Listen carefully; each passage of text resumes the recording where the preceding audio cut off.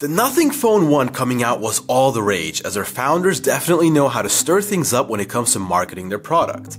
A beautiful design that reminded many people of the iPhone, this mobile device definitely looked premium when we first watched footage from its first event. It was a short wait and we now have it in our hands, along with plenty of footage taken from one of the most beautiful parts of our city. Accompanying the Nothing will be something, which in this case is the Samsung Galaxy S22 Ultra and the iPhone 13 Pro Max. Is this phone a flagship killer like the OnePlus was when it was first released, or will it fade away into nothing?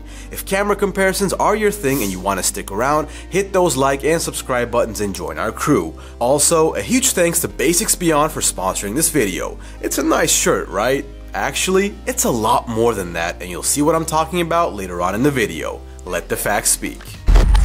First impression, I like the camera of this phone when I take its price into consideration. It's important to remember that this is a mid-range phone and not a flagship, so we're not expecting the footage to be flawless. Usually, budget and mid-range phones tend to go for aggressive sharpness to cover up the lesser quality, but it's the exact opposite on the Nothing Phone 1, as the images are softer in contrast to the other two, which does result in a slight loss of detail. There's also an inconsistency that I've noticed in the Nothing, and that's the photo being from time to time darker and sometimes brighter than it needs to be.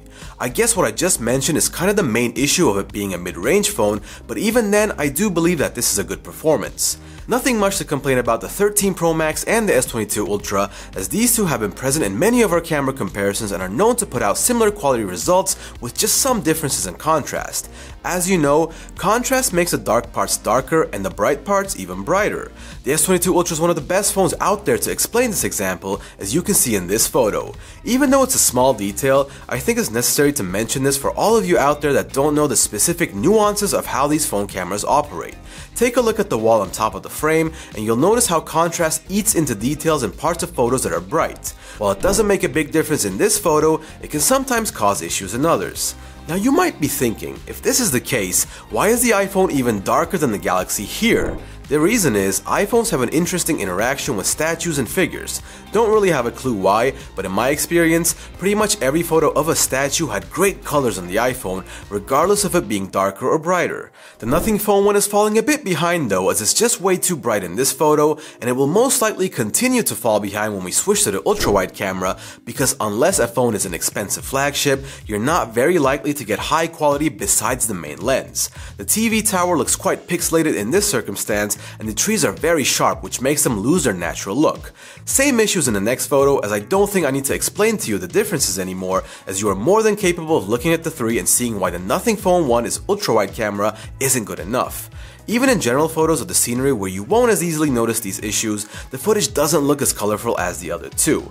In conclusion, Apple and Samsung will be tied here with Nothing being a step behind them, with an honorary mention going to the iPhone because their photos are overall brighter with more detail, meaning it's actually easier to edit their photos when compared to the Galaxy.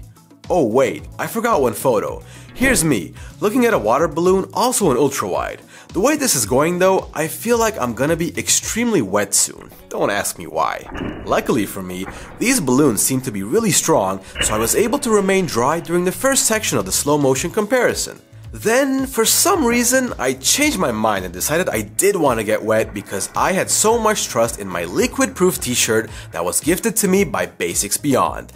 Check out how the water is just rolling off me like magic, because this t-shirt is actually water and stain-proof. If you're just chilling with your friends and forget where your mouth is, like sometimes I do, you'll be very relieved to know that your clothes are safe and you won't look like an idiot walking up to a girl and asking her out with Coca-Cola stains all over you.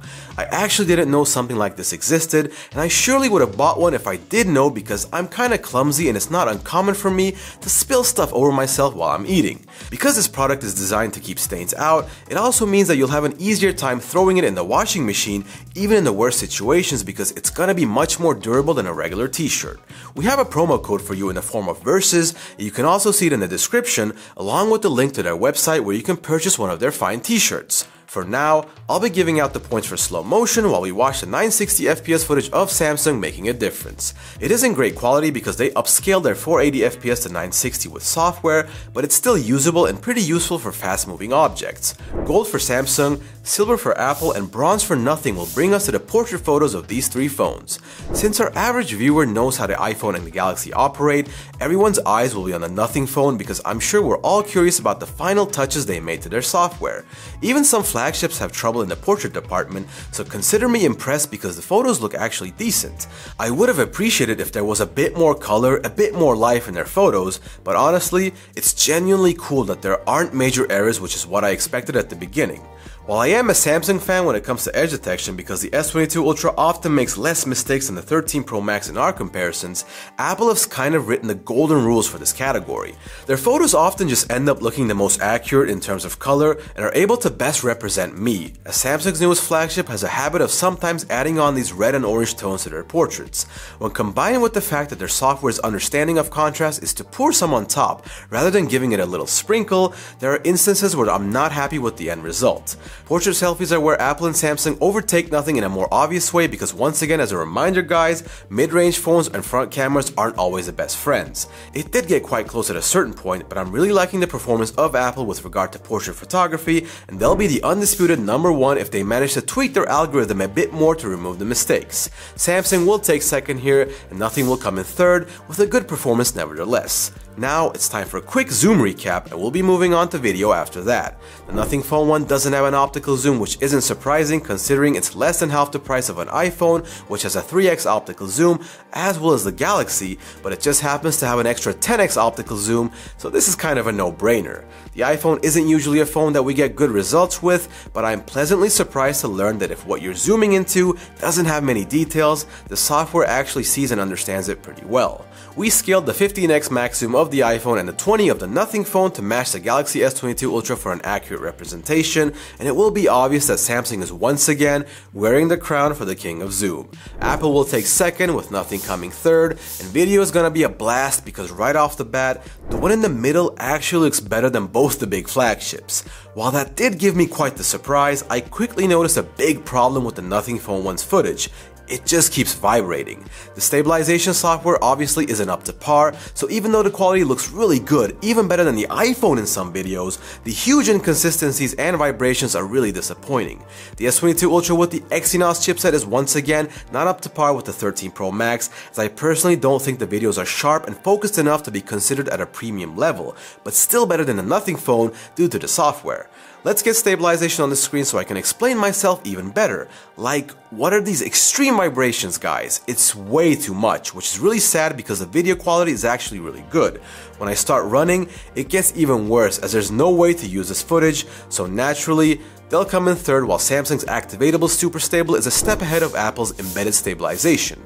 In the meantime, the front, or rather selfie camera, is equally important for influencers and vloggers, so it's worth looking at the autofocus powered selfie cam of the S22 Ultra.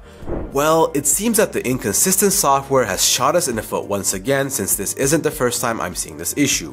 When it works, there's no doubt that it takes the best photos, but at least it shows off while shooting a video, as the footage is easily better than the other two. The Nothing Phone software blows out the sky as soon as we enter the frame, but that's kinda what you expect from a mid-range with the front camera in mind. The big boys will be tied for first because Apple takes photos while Samsung takes videos, but that's about to change in the macro category. The S22 Ultra has, as I've mentioned before, an amazing algorithm for its macro shots, but the 13 Pro Max is just a tiny bit better, so I'm really curious to see how their next models will perform. Nothing has put in a macro mode for their new phone, but it just doesn't work really well, which is unfortunate. It does get a nice photo off, but that's about it, so it'll be 3 for Apple, 2 for Samsung, and 1 for Nothing, with autofocus coming up next. I hope you guys like our new autofocus method, as we believe my face is more entertaining than a banana. At least I hope. Well, Nothing seems to have done something right here, as the focus snaps onto me as soon as it can, even a tiny bit faster than the iPhone. I slow down the video and watch it frame by frame, so you can do the same to reach your own conclusion, but I'd say Samsung and Nothing are tied here, with Apple being ever so slightly behind in this category. We are back doing some camera testing once again, and it's time to test out the microphones of these phones. In the middle is the brand new Nothing Phone 1. We were finally able to get our hands on it, and now we're putting it through some tests.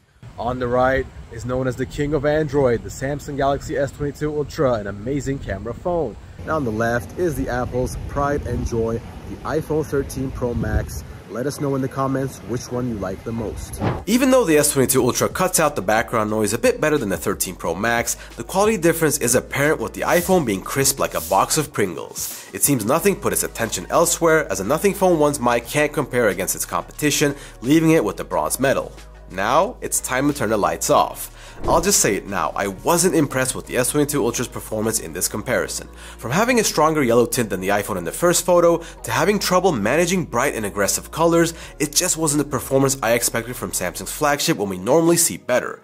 On top of this, Apple's flagship performed better than expected, as the focus was generally on point even when the Galaxy's wasn't. While the Nothing Phone 1's photos were decent, they weren't on the same level as the footage was often darker than needed, which did cause some loss of detail.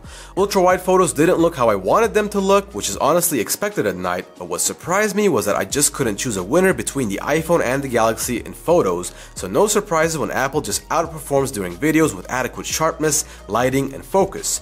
You can pause the videos at any point you want and then take a long and hard look at my face, along with the tiles on the ground. Everything is just portrayed better than the iPhone 13 Pro Max, and it's honestly getting to be quite the long wait to see a phone that is able to shoot videos consistently at this quality.